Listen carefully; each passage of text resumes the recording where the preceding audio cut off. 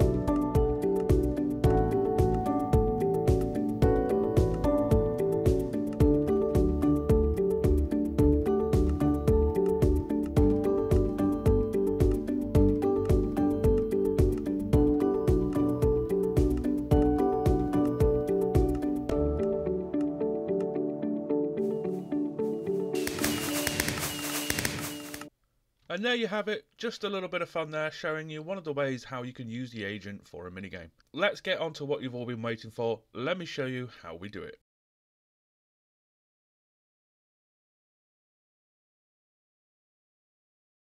So first things first, you're going to need an NPC. Now as you can see here, I've actually got 3 NPCs laid out here, which we will take a look at the minute. You only actually need 1 to achieve this, but I've got 3 there just to show you all the different commands, because you can only have about 6 buttons per NPC. Now the reason why we need to use an NPC is because the normal player was never intended to spawn in and use the agent. However, NPCs came from the Education Edition, and therefore they can actually interact with the agent. Now this means that we can pass commands to the agent via the NPC, since this ability was not actually removed when they were ported across to Bedrock. So let's take a look then at the first NPC and let's see how we actually spawn in the agent. Now as you can see here, our NPC says click here to spawn in your agent, and there is a button here that says get agent, and when we press it, you can see our little guy spawns in wherever we are. Now as you can also see, there is my name above the agent. This is because agents are specific per player and not just a generalized mob, which means it has its own private inventory and everything that goes along with it. Now to actually spawn in the agent, we want to use this command here, and this is execute at initiator. I call these the squigglies, and then we type in agent create. When you trigger this command, the agent will spawn in wherever it is that you are standing. And once the agent is in, you can now send commands to it for it to move. So if we just go on to this NPC, for example, as you can see, we have some commands here. Now, we'll cover remove agent in just a moment. For now, we're just going to look at left, right, and forward. So if we position ourselves in the right way, as you can see, our agent is moving left and right, and so on. Now the commands to make it move left, right and forward, we've got execute at initiator, the squigglies again, agent turn left. We have another one for the right, which is agent turn right. And then finally, to move forward, it's agent move forward. Now there is no backwards, you have to turn left, right and then forward from then on. And that is the basics of the movement command. And then if we take a look at the third NPC, you can see we've got place blocks, destroy blocks, collect blocks, and drop blocks. Because it's got an inventory, you can actually throw blocks in here. We'll throw that in there. Now we stand here and trigger our NPC, tell it to place blocks. As you can see, it will place that block. And we can do the same to destroy it, as well as collect it. Now when you collect it, it will simply place it back in there. Now because I started off as a grass block, and then when it got broke it turned into a dirt block. Obviously we've now obtained a dirt block as well in his inventory. And we can also drop all the blocks as well on the floor. Thank you. So to achieve this then, so as you can see here, we're simply sending the command agent place 1 forward, and that will place a block directly in front of it. Now you can actually change the forward to left and right. Let me just give it some more blocks. And as you can see, it will place it to the left of it instead. And the same for right as well. The next one is destroy. And simply we are saying destroy forward. And the same thing as place, you can do destroy left, destroy right, destroy forward. The other one, which was collect. So once it breaks a block and it's on the floor, or you have like a dropper, you can get to spit out items and stuff like that. You can tell it to pick up those items. Unfortunately, I haven't seen a way to be able to pick up any item. So you have to specify it in the command. So in this case, obviously I had dirt because I know that once it breaks the grass block from earlier, it would turn into dirt. And if you wanted to pick that up, that will be the command to that, which is just simply agent collect and then the item you want them to collect. And lastly, there is drop all. Agent drop all forward, or you can agent drop all left, agent drop all right, and this will drop all the items. There are actually a lot more agent commands, which I have put in the description below, so you can check those out at your leisure. But these are just some of the sort of more popular and basic ones to use. Now, as you can see, there is a common denominator here. We're always execute as the initiator, squigglies.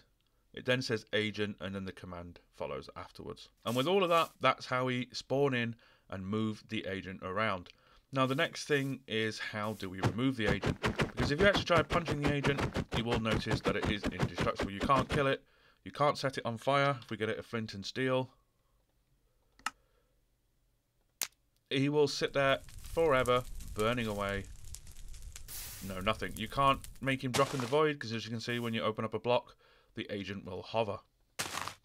Now in Education Edition, the way you would remove it is that you would simply type in remove at C, I believe it is. But if you noticed, in Bedrock Edition, this command does not exist for us to use. So we can't actually remove the agent. Now this is where it gets a little bit interesting. At this point in time, the agent would normally be stuck in this world forever. There's no way to remove it. All you can do is TP the agent around. Now if you do try to TP the agent to the void, because he can't be harmed, he will just sit there indefinitely. So one way to resolve this is to physically modify the behaviors of the agent via use of a behavior pack. And it is only a small modification. Here is the agent's behavior pack, which you can get from the example behavior packs from Mojang's website. And simply all I have done is change this condition here from false to true. So we're simply saying that damage sensor, all types of damage will be taken as true and will apply to the agent. And with this small modification, it now means that we can TP it to the void and it will die and be removed. So the remove condition that I had here earlier is simply just TPing the agent to -100. So wherever the agent is in the world, it'll simply go to -100 and then the void will kill it. Now you can see he's gone. And if we go all the way down here, you can just see there the particles from the agent that died. And that means then that the agent is then free to be spawned in and used again. One final thing to note about the agent is that the agent will take on the properties of the player. So if the player is in creative, the agent will be in creative. And if the player is in adventure mode, then the agent will be in adventure mode.